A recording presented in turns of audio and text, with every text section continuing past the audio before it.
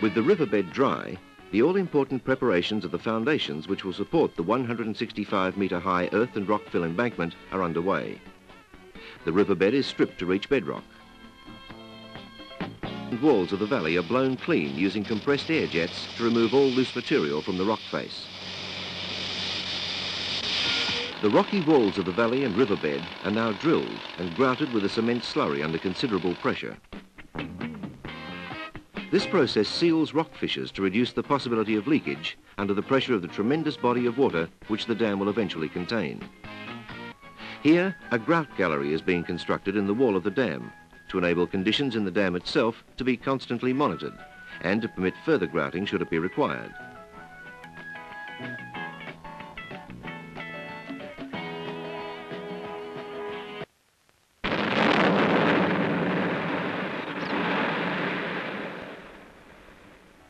At this stage of the construction, the depositing of rock on the downstream side of the dam has commenced.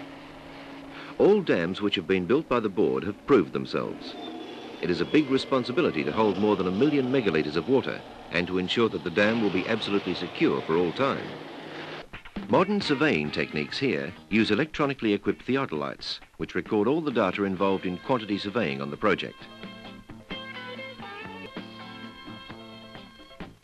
Information recorded by the theodolite is transferred to a computer for documentation and evaluation. After spreading, the earth is compacted with rollers.